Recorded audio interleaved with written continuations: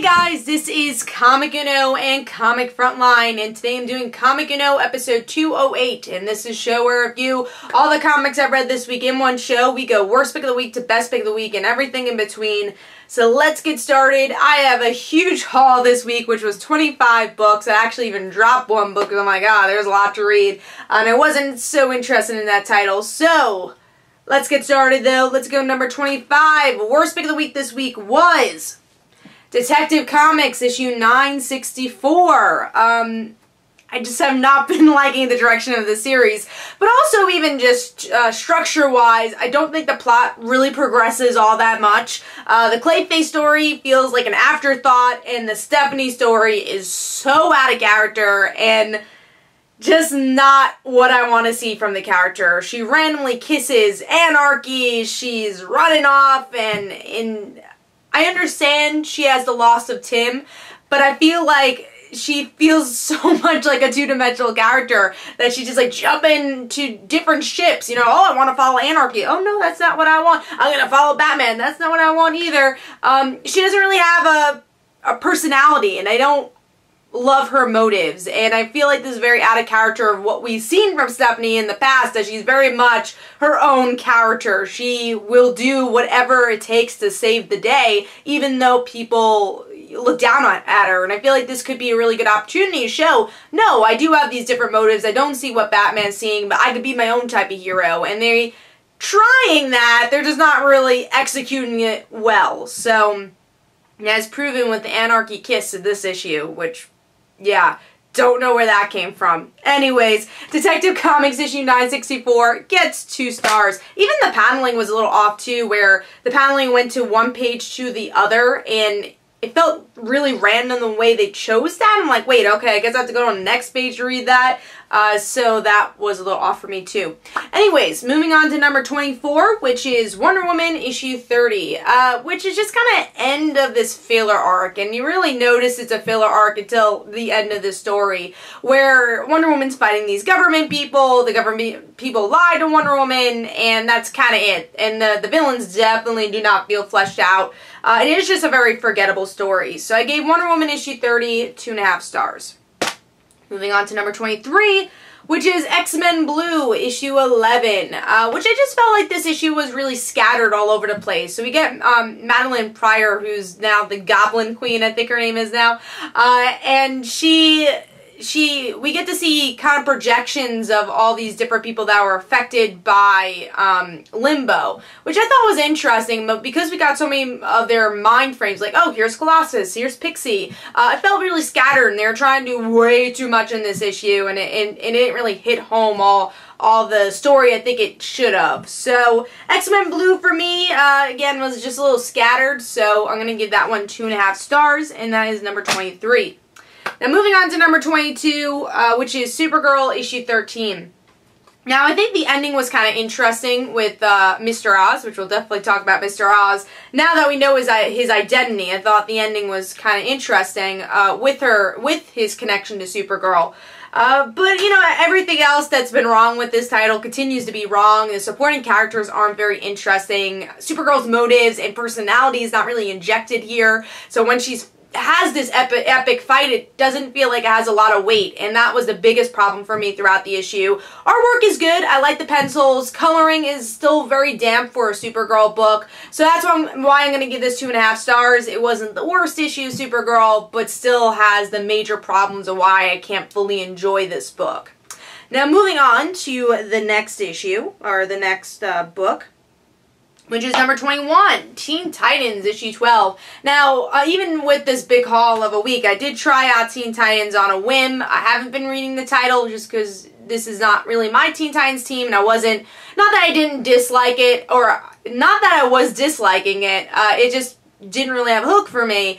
And that continues here. I picked it up because it's a DC Knights Metal tie-in, and I saw characters I really liked, like Batgirl, Nightwing, teaming up with our Teen Titans, so I thought that would be interesting, but the way they throw in everybody felt really rushed, and this didn't really feel like a Teen Titans issue. It's more of a Damian issue of how Damian feels about what we learned in Dark Knight's Metal, which is these characters and these metal creatures are actually parts of Batman, so I thought that was cool, but it was done better in Dark Knight's Metal.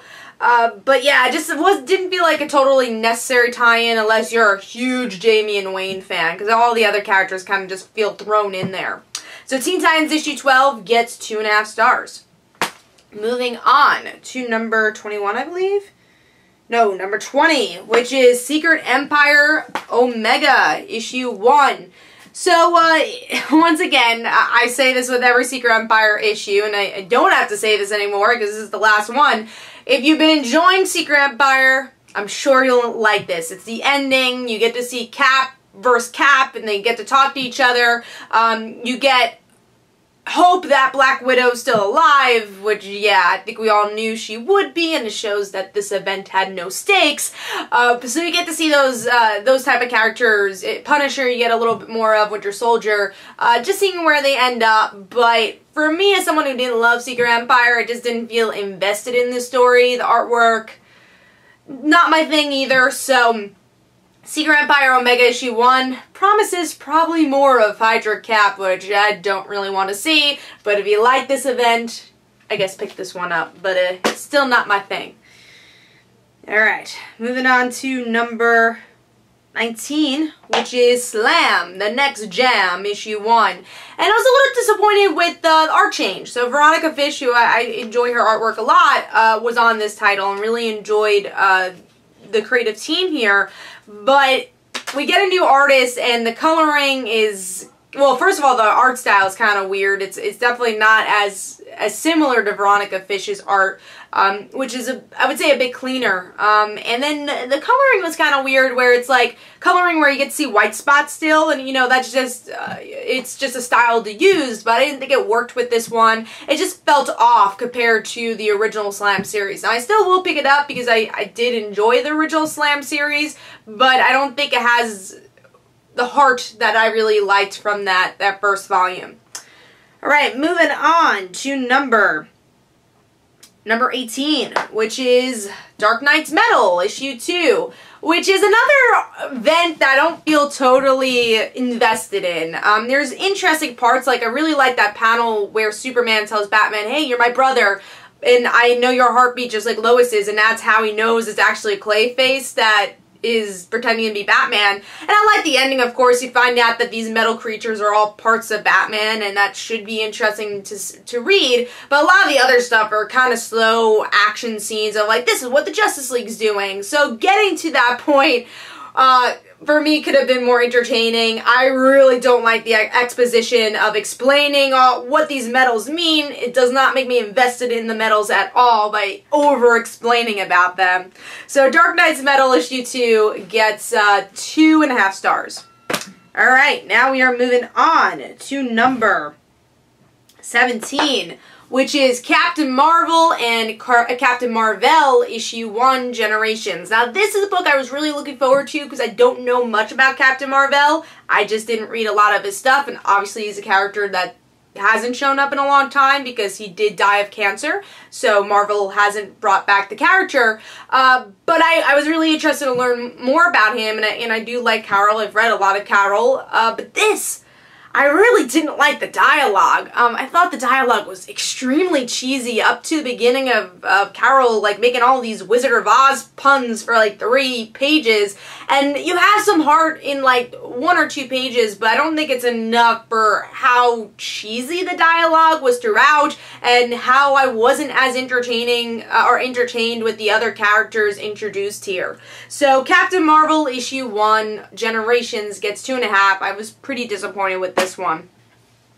Moving on to number 16, which is Birthright issue 26, which has kind of always been in the same place for me. It's never that low, but it's also never that high. It's just kind of that middle ground book that has a very slow burn, but interesting enough characters that you want to see what happens next. And here it's the same thing. Interesting characters, some interesting conversation, but a very, very slow burn. So, but it's cool to see the family interact and say, what do we do with Mikey? What's next? And we get to really see this new chapter begin. So I gave that issue 3 stars. It's kind of in the middle for me.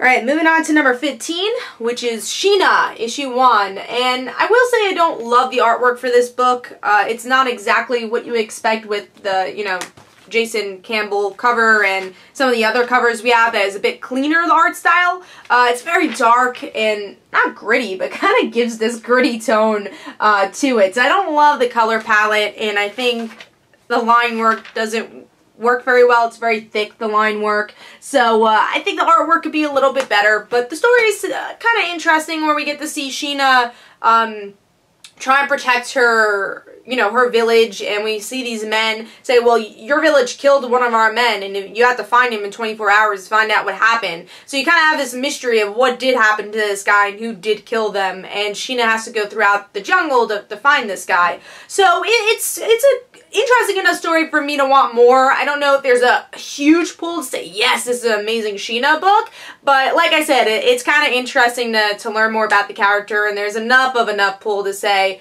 alright, I'll pick up the next issue. So Sheena issue 1 gets 3 stars. Moving on to number 14, which is All New Wolverine issue 24, which overall was kind of a filler arc, but there's some moments I enjoyed here. Really, Gabby getting out of the brew and everyone being shocked, like, wow, how did she do that? And Laura really not giving up on Gabby was nice.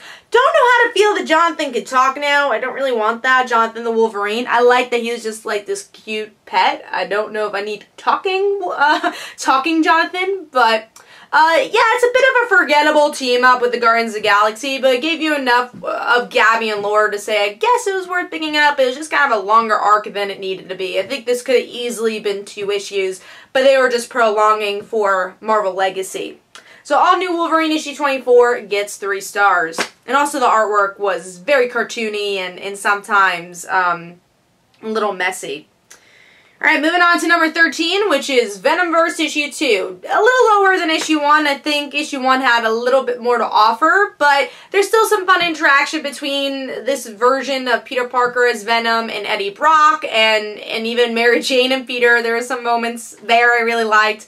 Like how Peter called MJ the damsel in distress, and that's all she's good at. And then also MJ going straight to Peter's face as a face a tiger. So those are fun moments. Artwork is gorgeous for this book.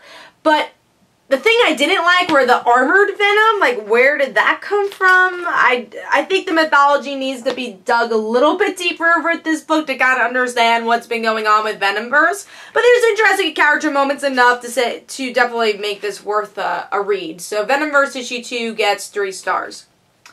Moving on to number 12, I'm sad to see this so low because I love this arc, but I didn't love the ending, and that was Ms. Mar-vell issue 22. I've been loving the mecha arc. I love the reveal of Josh being Discord, but all of that like fizzles away in this last part where we get to see more of the community aspect, which I love about Ms. Mar-vell, but there wasn't enough Ms. Mar-vell in the community interacting with Ms. Mar-vell. And it's a lot of Ms. Mar-vell just kind of being down on the dumps, which, you know, I understand why she is, but I think this issue would have done better for me if it was more between Discord and Ms. Mar-vell. That's what made last issue so good, is that conversation between the two. And you really just get to see Josh walk away, and that's it. You don't really get to see a big, powerful moment between them, and it's like, kind of just leaves you on a cliffhanger with them. It's like, oh, I guess we'll see them again later, and what happens to Josh, but you're gonna have to wait a while, and it doesn't really conclude their story at all. And then it also shows how much Jailbreak, and I think her name's Jailbreak, I always get it wrong.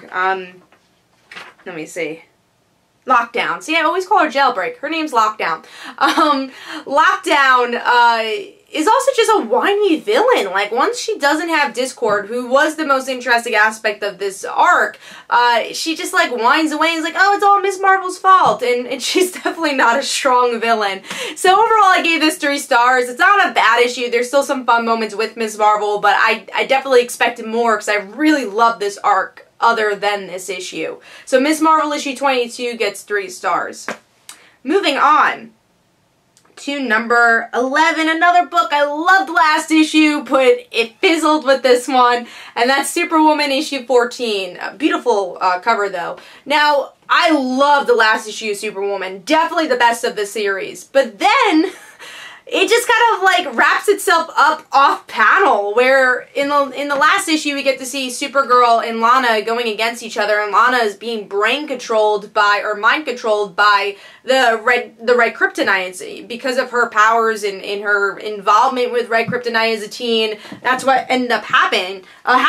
And then in this issue, it's like, oh well, thanks Supergirl for helping me. Now let's go help Amos and do that. Then Maxima kind of randomly comes into the issue, where she's not even a character in Supergirl right now. She was in the New 52 Supergirl series, so I don't know why Maxima was there at all. She did not fit the story. And the only part I felt like that was really redeemable was Amos. I really liked him as a character, where Amos is like, no, you are a superhero. Even, you know, without these powers, you are a hero. So I really liked that Amos was like following Lana's career as Superwoman, because they were high school friends, and I thought that was a really cool moment. Artwork is solid too, but I was definitely disappointed with this issue because I really enjoyed last issue, and this did not do enough for the Supergirl Superwoman dynamic that I was expecting. I love Kara and Lana together, and they don't really have much chemistry here. They're just kind of hanging out, but there wasn't a true purpose for them to hang out and really get that bond that I wanted. So Superwoman issue 14 gets 3 stars. I was a little bit disappointed with that one. Alright, but let's move on to number 10, which is The Defenders issue 5, which I feel like still tries to fit too much into the issue, but the stuff we do get is pretty solid. I like the team actually interacting with each other. I think this is a first, but Michael Bendis does a good job at it, and I think there's definitely the feel of the TV show in this book. The Punisher Diamondback stuff was okay. I guess it was cool that they interacted, but I didn't love the dialogue there. But it was a cool ending with Diamondback, like, killing or at least shooting Black Cat. That was an interesting cliffhanger. So yeah, I gave this one 3.5 stars. It's still not the series I want it to be, but it was a fun enough read. So Defenders issue 5 gets 3.5 stars. Now it's number 10. Moving on to number 9, and I know you guys are going to be surprised, this is a little lower, but Action Comics issue 987. Now I did like the cliffhanger. It was my second guess of who Mr. Oz was. Spoiler alert, we find out Mr. Oz was Jor-El. So, I mean, I think it was either Ozymandias or Jor-El. That's what I thought. And that's what happened. And I feel that it's interesting to see what Jor-El's motives are and why he hates humans.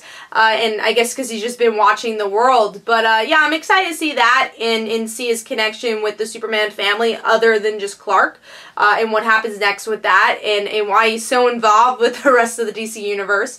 But I feel like leading up to there, it was just like, oh, here's a regular day in Superman's life. Alright, let's go to Mr. Oz. And I feel like the pacing was really off for that. And that's why this was a little lower for me. And also, the artwork was good. I did enjoy the artwork, though. I thought the artwork was good. But I think it was so much about leading up to the cliffhanger that the rest of the issue didn't have as much meat as I wanted. So Action Comics issue 987 gets 3.5 stars. Now moving on to number 8, a book I was really surprised by this week, and that was The Amazing Spider-Man issue 32. Now I haven't been loving The Amazing Spider-Man's current arc, but I like this one-shot issue where the artwork changes, it's a bit darker, and I love the paneling here too. It's a bit somber, the issue, where we get to see what has Norman Osborn been up to? We haven't seen him in a while, and how does he become Green Goblin again? And it's a pretty cool story.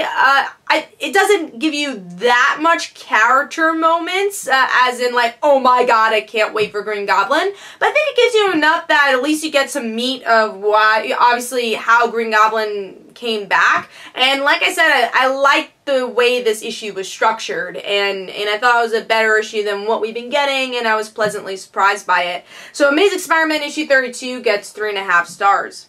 Moving on to number 7, which is Titans, issue 15. And this was definitely one of the better Titans issues we've gotten in a while, where we, quickly figure out why Dick Grayson was a double agent. But really what I loved about this issue was Wally, where you get to see him writing this letter to Dick Grayson all the time and saying, no matter what, if you need me, I'll be there. And he wants to quit being Flash because obviously his powers are hurting him. And by the end, he saves Dick Grayson and gets stabbed. So is he dying? Probably not, but it's a cool sacrifice moment, and I liked how the letter was structured throughout the issue of what's been going on with Wally. And also this issue kind of felt more like a team issue, where that's been a complaint. Either they've been focusing way too much on one character, but I feel like this issue really focused on all the characters and them being a family slash, friends, so I enjoyed that aspect. So Titans issue 15 gets a solid 4 stars.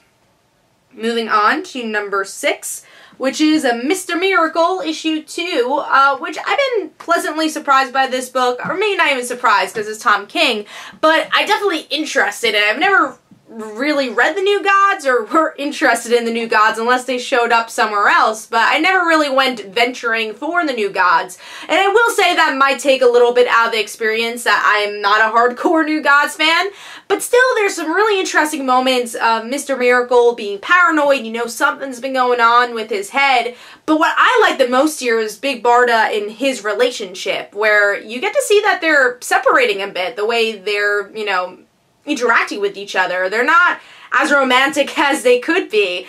So you get to see there's something putting severing their relationship, and why is their relationship suffering. And then in the end you get to see Big Barda make a big move of killing, I think it was Granny Goodness who died. Let me see. Yeah, it was Granny Goodness, which Granny Goodness was so creepy and exactly what you want from her. And I also liked how kind of insecure Big Barda was throughout the issue, where all she could really say to Mr. Miracle after he says, "You're beautiful," she's like, "I'm too tall." And then even Granny Goodness says, "Oh, you're amazing, you're beautiful." And she's like, "No, I'm too tall." So I like those moments. It humanizes these godlike characters. So Mr. Miracle issue 2 gets a solid 4 stars. Moving on to number 5, a book I was really surprised by this week, and that was Batgirl in the Birds of Prey issue 14. And this issue was just fun. That's all I have to say. It was fun. Artwork was pretty good too. There's times where it was a little messy, the style, but overall I liked it. But I like this issue because we get to see it open with Barbara just being Oracle and her helping out Batman, which is amazing that Batman called her and wanted help from Barbara. I don't think we get to see those two interact enough. And then it's the rest of the Birds of Prey. It's Huntress and Black Canary going off and helping out some of Huntress's students, or just going camping, having a regular day and being tourists, which was fun. And then Barbara switches off and becomes Batgirl, and she has this long day. She's teaming up with Catwoman, Poison Ivy, kind of like new members of the Birds of Prey from the latest arc. And then by the end, you just get to see the 3 hanging out as friends. It's a simple issue, but it does a lot for Birds of Prey fans. It solidifies their friendship. It's showing Barbara can be both Oracle and Batgirl, which I think Barbara Gordon fans could definitely be happy about, because some Barbara Gordon fans like her as Batgirl more, some like her as Oracle. Here she's both.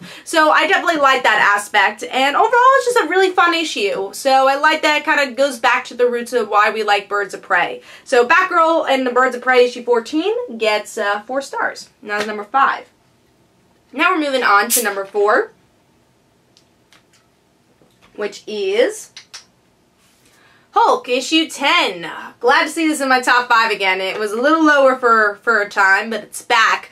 And I love that it goes back into the psychological storyline with Jen. And I love this kind of tongue-in-cheek line where this whole issue is about Jen talking about the book Frankenstein, how she read it, and obviously how her story is very similar to Frankenstein. And I love the tongue-in-cheek moment where she says, well, in the book, halfway through, the monster shows up. And it's only halfway through until the monster shows up. Where I know a lot of people have complaints where it's like, where's Hulk? Where's Hulk? It's like, be patient, be patient. There's a reason reason why we haven't seen Hulk the way we have. So I like that moment. We obviously do get to see more Hulk moments here. But yeah, I like the comparison of her and Frankenstein and why she read that book, and the comparison of Frankenstein and Bruce and how he was a scientist. So love that. Love the narration here. And also, I think there's a really nice full circle moment with Oliver, where Jen kind of goes all out. She becomes the monster she most fears, and really Oliver is the symbolization of the monster that she most fears, because she goes all out and makes him unconscious, and he ends up in the hospital, exactly like she was in the hospital after Civil War II with Thanos. So she kind of becomes her own worst enemy in so many ways. There's so many layers to that. She's her own worst enemy because of the monster inside, but also because of what she does to Oliver. So I really like the definition of what is a monster, and Jen really figuring that out. My only disappointment with this issue, I would say, is the artwork change. I thought the first artist was really good, getting this more horror-esque art style to the book, but then it changes to like this cartoonier style, which didn't quite work as well. So that's my only nitpick of the issue, but I did really enjoy this one, so I gave that 4 stars. Now moving on to number 3, which is Kill or Be Killed, issue 12. And once again, the dialogue for this book is so genius. I love the beginning where our main character is describing why we're fearful, and the line that we kind of put for ourselves for fear. And as the issue goes on, we get to see him build more of a relationship with Kira, you know, his kind of girlfriend, but definitely childhood friend. And then him just going down the line trying to kill the Russian mob and figuring out more about them because they know, you know, a bit about his identity. So definitely it moves the plot pretty well. It's still a little bit of a slow burn, but the dialogue is so good and so interesting to just get into this character's head. So Kill or Be Killed issue 12 gets 4 stars. Moving on to number 2, which is a book I've been loving, and that is Babyteeth issue 4. And once again, just another great issue with plot progression and character moments, where we get to see our main character tells her dad that she, you know, the whole story about her baby being like a demon, and her dad does not believe her. You know, he obviously thinks she has something psychologically wrong with her, until we get to see the assassin chasing them, and you don't know what happens to the father at all, because we have to see our main character leave. She runs away, and then we also get to see her sister, sees that this guy has his guts going out of his stomach, so she sees something's going on and she's brought into the water. So there's a lot of cliffhanger moments in this issue where you wonder, is our main character's family going to be alive by the end? Honestly, the way she talks, it doesn't seem like they will be, but really interesting character moments and good plot progression, like I said. So Babyteeth issue 4 gets 4.5 stars. Moving on to my number 1 pick, which is Runaways issue 1. I'm a huge Runaways fan, and I really enjoyed this issue. Now, I will say it is a slow burn, because we don't get to see all the Runaways characters. You don't get to see Molly or Carolina in this issue, but the issue gives a reasoning of why it's a slow burn. It's about introducing the exciting incident of Gert coming back to life. And I like that Nico is the point of view here, because Nico's the character we've seen the most from all the other Runaway characters. We've seen the other Runaway characters here and there, but not as much as Nico, especially because she was in A-Force. So it was nice to see her, and then also see kind of how insecure she's been over these past couple, and alone she's been over these past couple of years. So I love that line where it's like, oh, what does her, you know, I have to find it. It's a really good line. Let me see. So what do you call a runaway with nowhere left to go? Alone. So I like that. You know, the Runaways originally was about these teenagers finding a family, and now it's about these kids who are now adults, and what does that mean? Their family's kind of been separated. Does the family come back together, and how does the family come back together, and what does that mean for that relationship? And I think that's going to be a big push of what this series is about, and it does a really good job with Chase and Nico especially here. Their dynamic is really well done. And also bringing a lot of cool old school elements like her not having her robotic arm anymore, her also not being so confident about her magic even after all these years. She doesn't really know how to use it correctly because her parents never taught her, and that goes back to evil parents are still in the storyline. Even as adults, they're still kind of putting a weight on Nico's shoulders. So a really well done issue. Artwork is gorgeous too by Chris Enga. Really great collaboration. So I'm stoked to read more, and Molly and Carolina are actually my two favorite characters from Runaways, especially Carolina, so I'm really stoked to see their characters, but I thought this was a really good start. So I gave this one 4.5 stars, and that was my pick of the week. Hopefully you guys enjoyed. This is Comic and Comic Frontline. Don't forget to follow me on Twitter. Don't forget to like my Facebook page. Also, description below, there are links for my comic book, Like Father, Like Daughter. And don't forget to like the Facebook page of Like Father, Like Daughter. And I'll see you guys later. Bye.